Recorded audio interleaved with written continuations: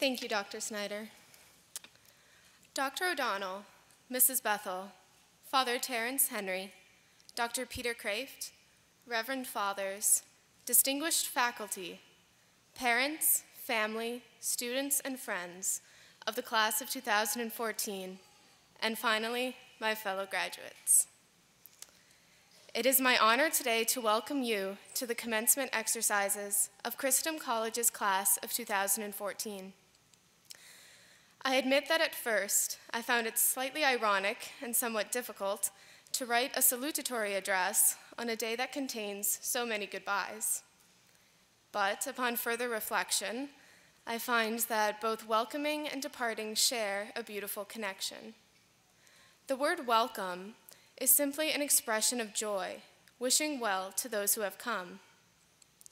Etymologically, the word goodbye literally means God be with you, wishing blessings upon those left behind. Although salutations and farewells are considered opposites, they share a unique bond, joy. In both cases, we should express joy, for we are wishing goodness upon those who are entering our lives and also upon those who have left their mark with us. A farewell is a delicate thing. We must learn how to say goodbye well, how to express joyful gratitude towards those professors and friends who have changed our lives forever. Simultaneously, we must joyfully welcome the new life that awaits us as one chapter of life closes and another begins. As C.S. Lewis writes in Surprised by Joy, quote, "All joy reminds. It is never a possession. It is always a desire for something longer ago or further away or still about to be," end quote. As we are about to go our separate ways, I would like to open today's commencement exercises by sharing a brief reflection on joy, which I hope will serve as a strong guide for my fellow graduates as we set forth on our individual paths. Although it is time to say goodbye to Christendom, we must rejoice in the education, formation, and experiences which we have received. Similarly, we must joyfully embrace the vocation which God places before us. As many of you know, some of our guests have chosen to include the virtue of joy in their speeches.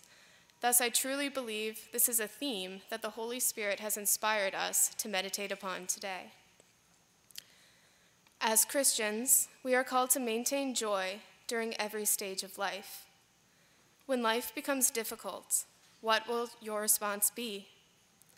If you respond with a smile, others will notice your happiness and ask, "Why are you smiling?" If you respond to each person with love, others will notice your joy and ask, "Why are you loving?" The answer is simply because the joyful soul keeps his eyes on eternity, unshaken by the difficulties of the world, embracing the reality that the human person was created for everlasting splendor and joy with his Creator. Philosopher Joseph Pieper beautifully expresses how the joyful soul reacts to another person.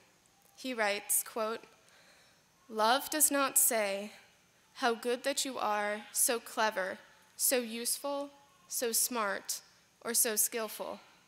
Instead, love says, 'It is good that you are.